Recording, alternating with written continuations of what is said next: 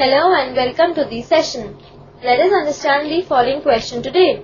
In an AP, given L is equal to 28, S is equal to 144 and there are total 9 terms, find A. Now let us write the solution. We know that sum of n terms, that is S, is equal to n by 2 multiplied by 2A plus n minus 1D. We can also write this as S is equal to n by 2 multiplied by A plus n minus 1D. Now,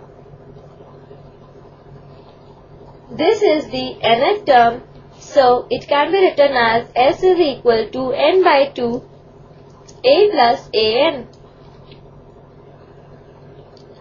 Now, if there are only n terms in an AP, then an is equal to L, where L is the last term, so S is equal to n by 2 A plus L, where L is the last term.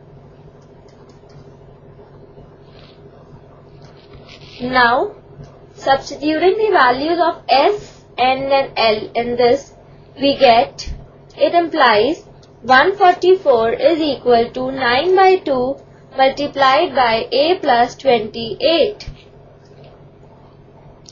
Now this implies, taking 2 on this side, we get 288 is equal to 9 multiplied by A plus 28,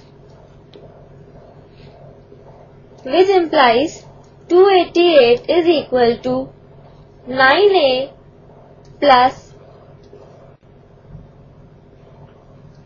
252, which implies 9A is equal to 288 minus 252, which implies 9A is equal to 36, which implies A is equal to 36 divided by 9, which gets cancelled by 4. So, it implies A is equal to 4. Hence, A is equal to 4 is our required answer. I hope you understood the question. Bye and have a nice day.